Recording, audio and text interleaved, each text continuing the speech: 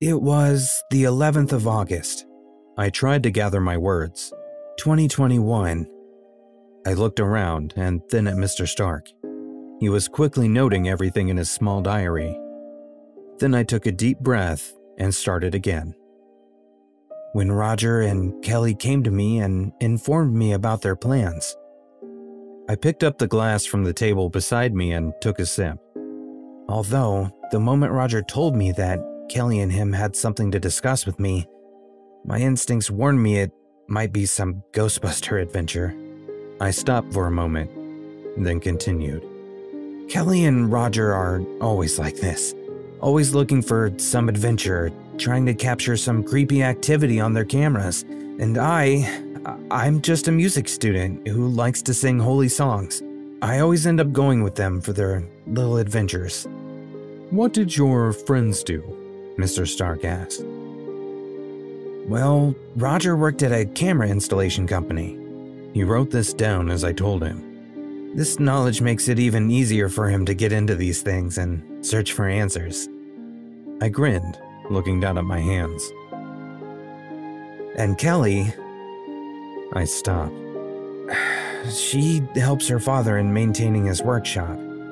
That's why whenever we plan any trips, she finds it difficult to join, but she comes anyway. I stood up from my place and went to the window and stared into the bewilderment of the darkness before continuing. I tried to resist for a while, like I always do.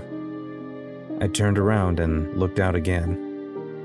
And then I surrendered, like I always do. I chuckled.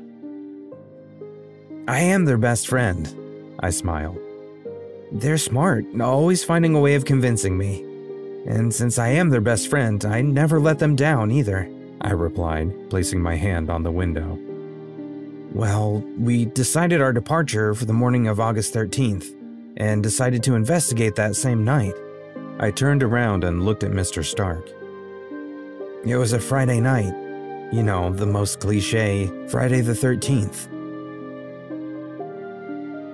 Roger was the one who always did the searching, always looking on the internet finding something exciting, he used to say. I stopped and took a breath. He told us about Villisca and about the house there where 8 people were found murdered by an axe. I went back to my chair but stood beside it.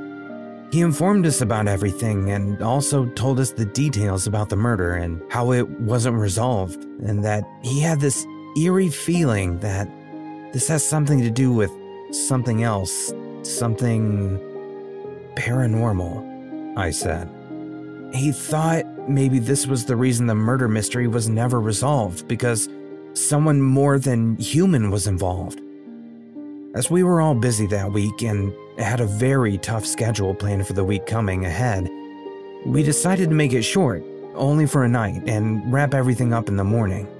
I stopped for a while again before continuing. Roger's a technician who knows everything about camera installation and maintenance, so he never needed anyone for any kind of help. I sat down on the chair and drank some more water. Talking so continuously was making my throat dry. Roger had a customized van equipped with all this high-end equipment for his lone hunting trips.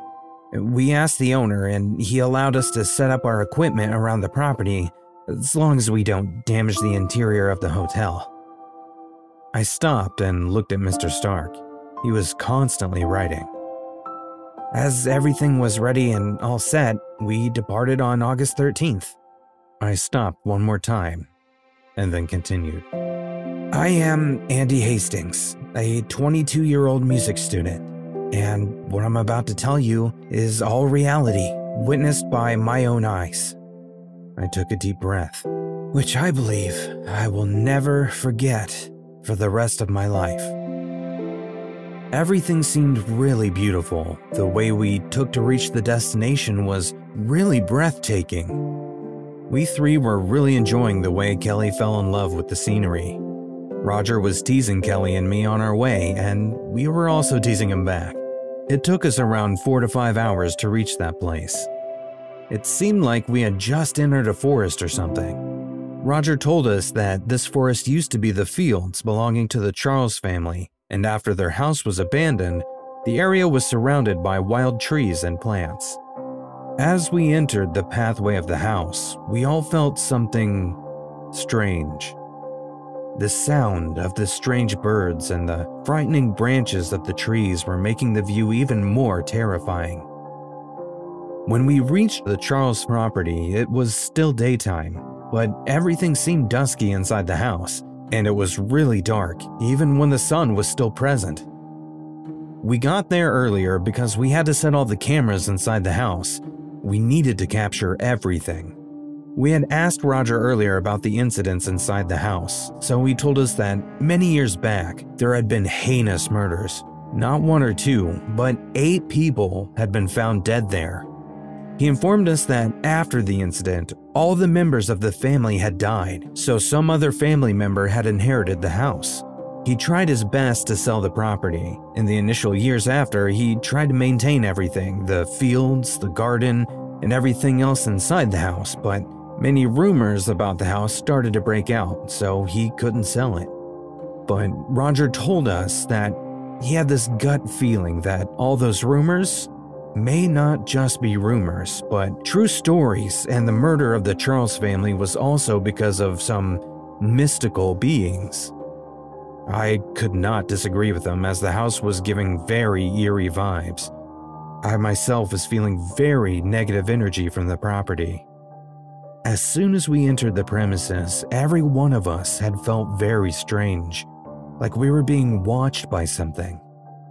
Roger set up 7 cameras around the outside of the property and on the first floor, as Kelly and I made the ground floor our home base. It also had a little basement. First, we tried to install one of our cameras there, but either it would keep on falling, which with some difficulty, we tried to fix it anyway, but then when we checked the screen in our van to verify all the cameras had been placed properly, we couldn't see anything on it. So we decided to take that camera off and instead investigate the area with our portable camera. The basement was the most terrifying looking place in this whole house. Although the current owner renovated the house very frequently, the basement seemed like it had been left abandoned for a century or 2. Now, whenever I think about it, I imagine that all this creepiness of the area and the camera not setting up might be a clue for us to leave the place, but we were so stubborn, we decided to investigate anyway. We had brought so much equipment with us, all kinds of gadgets for different purposes. I'm sure if we would have asked Roger about these things, he would have given us a reason for everything. After getting everything ready, we decided to start our work after sunset. Although the house was already quite dark, we still waited anyway.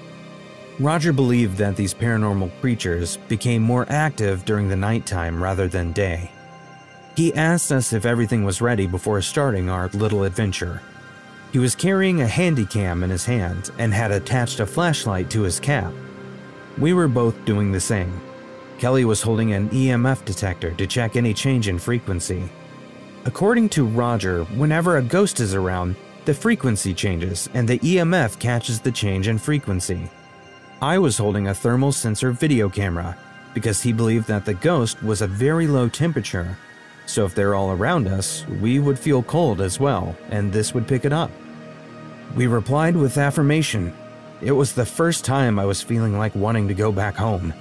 I honestly didn't want to go any farther, but I kept it to myself and didn't want to show any sign of weakness. And I could see that Kelly's face had the same reactions as mine. Roger turned his handycam on and turned it to himself. We were behind him when he started the recording. He always used to do this at the start of the hunt, pretending to be one of those shows where people explore these kinds of things. We asked him several times why he does this, and he always gave us the same answer, that several years from now when he sees these recordings, he'll enjoy every bit of it. It'll be just like one of those TV shows. I remember he first introduced himself, then me and Kelly, and then he talked a little about the place, its vicinity, and the tragedy attached to it. I remember him asking us where to start. I could easily see it on Kelly's face that she'd rather leave the premises than continue, so I suggested starting from the upper portion, and we all went upstairs. So we all started our little quest from the top area. It wasn't a very big house, so the upper portion had 3 rooms in total with a little lobby where the stairs were made. Nothing felt out of the ordinary for a while. We tried to talk to whatever was there, asked them to make a sound or something, but nothing happened. We tried everything, but all in vain. After some time, Kelly was getting bored of everything, so we started messing around. Like saying stupid things and making fun of these entities. I still don't understand what had happened to Kelly, although she was very scared. But after a while, she went a little further with the messing around part, and maybe they didn't like the way we were talking about them. "I am sick of all this," I remember her telling me. She yelled at the walls, asking them where they were and to reveal themselves. I even remember her yelling if they were too scared to do something. "What are you doing?" I remember asking her as my heart was racing really fast, as if something bad was going to happen. My gut feeling was constantly telling me that this was not going in the right way. Even Roger was feeling annoyed at her yelling at the walls and asked her to stop doing it. Then I suddenly started feeling strange, and I remember them telling me that I didn't feel good there, and that I felt like I was very cold there. I remember feeling chills running down my spine. But Kelly was still not becoming serious and told us that she felt absolutely nothing. "I agree with Andy," Roger had replied. But he wasn't scared. Rather, his voice was filled with excitement. "There's something strange going on here." I remember he had said this with shining eyes as if he had discovered a gold mine, and he quickly took the camera and started recording. We asked them if they could hear us, and if they were, to just give us a sign or something. We were moving around carefully, looking everywhere for anything. "Hello?" Suddenly I heard Kelly shout. "Is someone there?" she was asking. Roger turned around quickly and went towards her and asked what she had seen. Kelly stopped and pointed with her flashlight towards one of the rooms in the lobby and told us that she had seen someone in there. But I hadn't seen anything. So I pointed my flashlight at the same spot and told them to go and look inside the room to see if we could record something. "This is gonna be fun," Roger said excitedly. All 3 of us moved forward carefully and entered the room which Kelly had pointed out. When we went inside, it was empty, but I could feel that something was going on there. "There's no one," Roger said with disappointment. He asked me to check the EMF detector. "Nothing," I told him, and asked Kelly what she had seen earlier. She told us she had seen a little boy around 3 or 4 years old. She then looked around with the beam of her light and added it was a shadow. She further explained that it was not like an actual person, but a shadow of that person. Suddenly, we heard a loud, blood-curdling scream come out of the other room.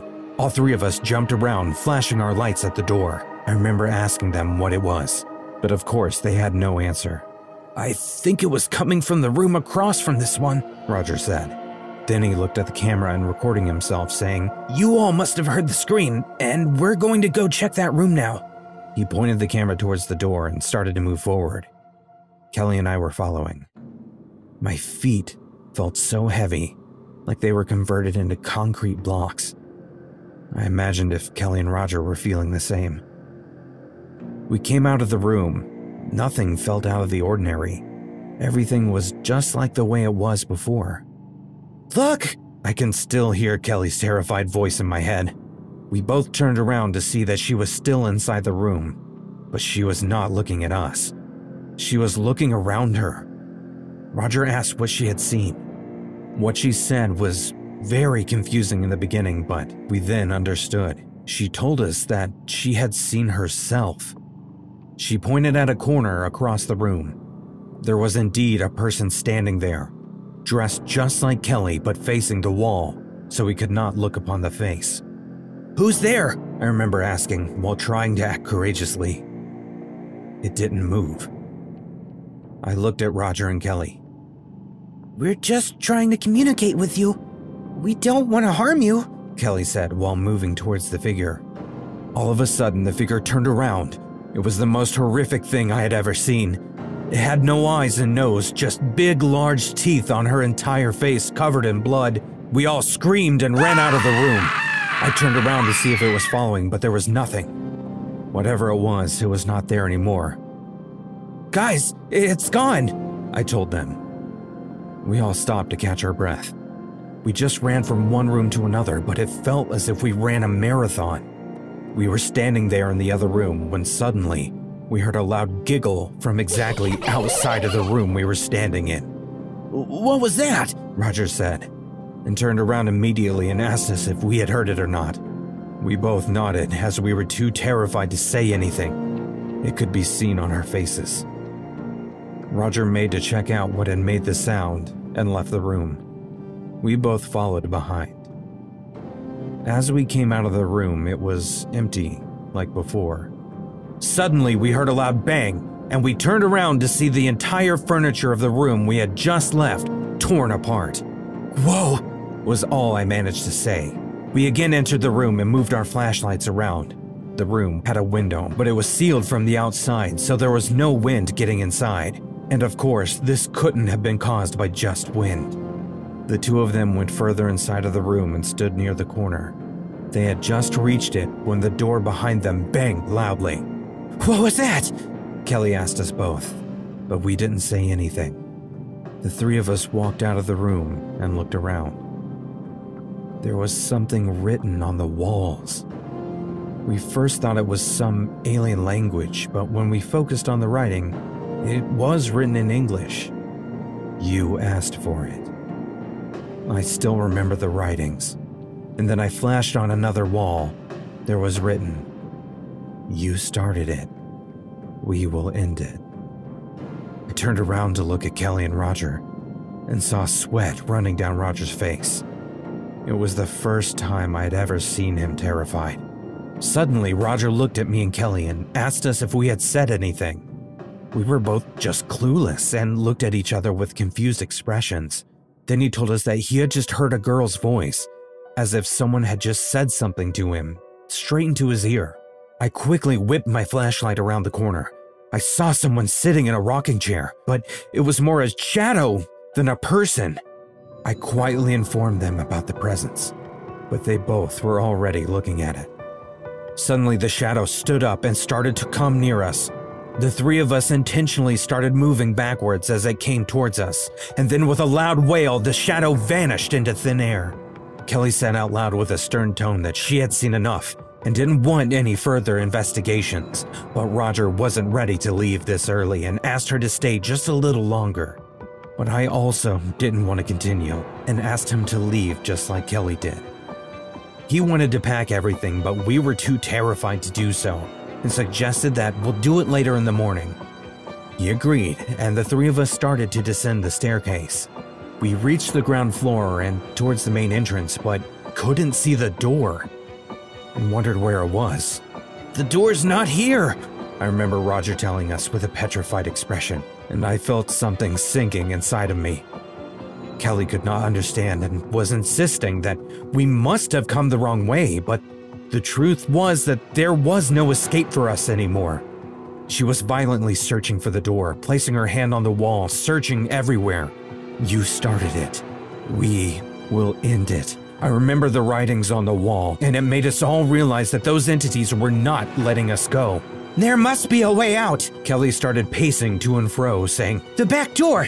There must be a back door behind the kitchen," she said with joy. It also lit up our faces with hope, and we all carefully started to go to the back. The house had a living room, master bedroom, and kitchen on the ground floor. We were walking past the living room when we heard someone playing a piano inside the room. We all stopped and flashed our lights inside, and as we did so, the music stopped. Kelly walked inside the living room. "What are you doing?" Roger asked her, but she wasn't listening. He asked her to stop, but she didn't. She kept on moving inside and stood in front of the piano and started playing it. She was playing it beautifully. Where she learned to play it, I have no idea. Roger called out her name and ran towards her, grabbing her hand, and as he did, he tried to pull her back, but she didn't budge. "What's wrong with you?" Roger shouted with annoyance. She looked up at us. We both screamed loudly. Her face was disappearing. One eye was gone, and then the other, her nose, her lips, and then there was absolutely nothing on her face. Roger quickly ran out of the room, and we both ran towards the kitchen to find the back door. But there was no door, no windows, just walls all around us. We are trapped. We're trapped! We can't leave the house, and we've lost Kelly as well! I said, sobbing. Roger was trying to stay composed and asked me not to lose hope and started thinking. I angrily asked him if he had a plan, and he said he doesn't know. He continued trying to recompose himself and said he couldn't think of anything, but he needed me and that we had to work together. It was the only hope for us. I wiped my tears off and nodded. He was right. We had to work together to find a way out. We sat down there on the floor. I didn't want to go outside the kitchen again. I could still hear the piano music in my head. Roger didn't want to also, but sitting here would get us nowhere. Suddenly, we heard loud bangs from above, as if someone was moving, and the bangs were heading towards the staircase. "We have to hide before this creature reaches us," I remember him telling me, and heading again where the door should be. I didn't say anything, but quietly followed him. We came out of the kitchen and saw the master bedroom right beside us. I could still hear the bangs on the stairway. Every bang was making my heart beat faster. We quickly entered the room and saw a cupboard there. We opened the door and hid behind it. The thumping sound was so loud that it felt like it was going to blow down the whole house. We both were as silent as death. Neither of us was about to say anything. The sound was coming nearer and nearer, and then, right outside of the room we were hiding in. I did not know what Roger was thinking, but I was feeling death coming nearer. I silently prayed to God for our safety and looked at Roger. He had placed his hand over his mouth in order to stop himself from screaming from whatever was going to enter. I did the same, because getting caught by a frightening figure was the last thing I would have wanted. Suddenly, I heard the door creaking open. We were silently looking from inside. I closed my eyes. I didn't want to see what was coming. Roger quietly gasped beside me, and his gasping made me open my eyes, and I saw what I know I will regret seeing for the rest of my whole life. A dark shadow was entering the room. In its shadowy hand was something that seemed like a skinned animal at first. He slammed the animal hard on the floor, which made the thumping sound, and blood oozed out of the part where there was supposed to be a head. "No," Roger silently said. I could not understand what made him gasp like this. And then, I saw it, and I could hardly stop myself from screaming. Behind him had come another shadowy figure holding the head. Some human head. Blood was dripping down her neck, and then I again watched the skinned animal. It was no animal, but a human body. It must belong to the person whose head the other shadow was holding. My head started to spin. I could not think clearly. I was about to fall, but Roger held me at the right moment and looked at me and mouthed, "No." I nodded, and that was all I could have done. I didn't want to, but I managed to take a peek, and I saw another shadowy figure holding an axe. I don't think that the murders that had happened here were simply murders. There was some other entity that was also involved. I remember Roger telling us about his opinion, and right then, I was fully in agreement with what I had seen. The shadowy creature again slammed that body on the floor, which made my heart go wild, and I tightened my grip on my mouth in order to stop myself from screaming. After some time, which seemed like ages, the creatures left the room, leaving the body and the head behind. I could see the horror in the eyes of the head, and I stopped myself from watching that horrible sight. I was unable to move from my place and get out of there. Roger was also not moving. We again heard banging noises like someone was destroying everything. Then we heard the basement door opening and closing. "We can't hide anymore," I whispered in his ear. I still remember the look on his face. There were no expressions at all. "What are you thinking? What do you suggest?" I asked him again. I'm not thinking about anything, Roger finally said. But we can't hide here any longer. I looked at the body once again and shivered. We have no option. You've already seen every escape route has vanished. No door, no window. He felt defeated, but I wasn't ready to give up. What about the basement? I suggested. There must be a door down there. Do you hear yourself? I remember him saying in disbelief. Those shadows have gone down there, and I really don't want to go after any shadows. I tried to think of something. I really wanted to get out of there. I took out my phone, but it had no signal. Then out of agony, I tried to push the wall, and it did budge a little. I looked excitedly at Roger, and he was looking also at me, and we carefully pushed it harder and harder, trying not to make any noise. After a while, it slid open. I saw a small window behind it and saw our van parked outside, but the window was so small, there was no way we could slide through it, so we decided not to break it. I saw that there were some small steps grooved in the wall to climb up and down. I looked down and there was a small passageway leading into the basement, and I could see a door on the adjacent side of the wall. I shook him and told him to start climbing. He hesitated a little bit as the alley was leading us to the basement, but the sight of our van and the door gave us courage.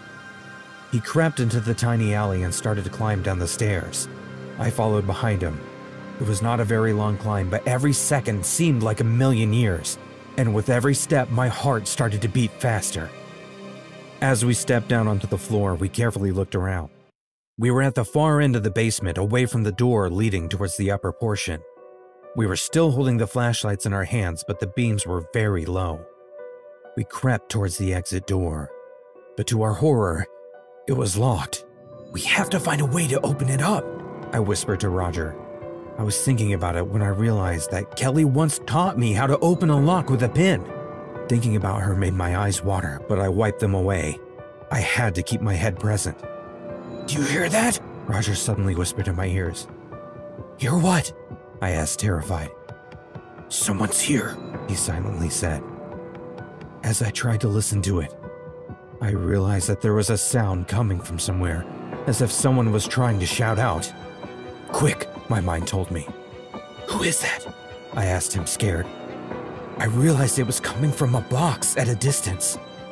Carefully, I walked towards it, and when I reached nearer, I realized it was Kelly. Kelly! I called out, not realizing that I was not supposed to speak loudly. Upon hearing her name, she asked loudly for help. I tried to look for something, anything, to open it, and found an axe. I picked it up and started to break it, and after a few minutes, Kelly came out of the box, and we hugged. What happened? We saw you! Roger could not complete his sentence, as he was looking at something. I followed his gaze, and to my horror, I saw a large, dark shadow appearing right in front of us. It grabbed Kelly by her leg, dragging her into another room, slamming the door behind her. I started shouting as it happened so quickly. Roger yelled for me to quickly open the exit door, as he had guns inside the van. I nodded and searched my pockets where I found a pin to pick the lock. Finally, the lock clicked open and Roger went outside. He came back running into the house with his AR-15 and handed me his pistol. We kicked the door open and saw Kelly fighting off a large wolf. Roger grabbed Kelly by the arm and the three of us ran. I saw an elevator shaft on my right. I shouted at them to follow me. I ran towards it with Kelly and Roger trailing behind me. The large werewolf was also following behind. We ran past the shaft and returned fire at the large wolf man, knocking him into the old elevator shaft. After we ran for the exit, to our horror, we were surrounded by large, shadowy figures. We cannot give up! I shouted, and we all ran towards the van and sat inside. Roger quickly revved up the engine and put the van into reverse and kept driving until we hit the road, and we never looked back. Wow, that was some adventure, Mr. Stark said. Yeah, I replied. Do you still go on these adventures? He asked. Sure we do, I smiled. We just keep our guns handy.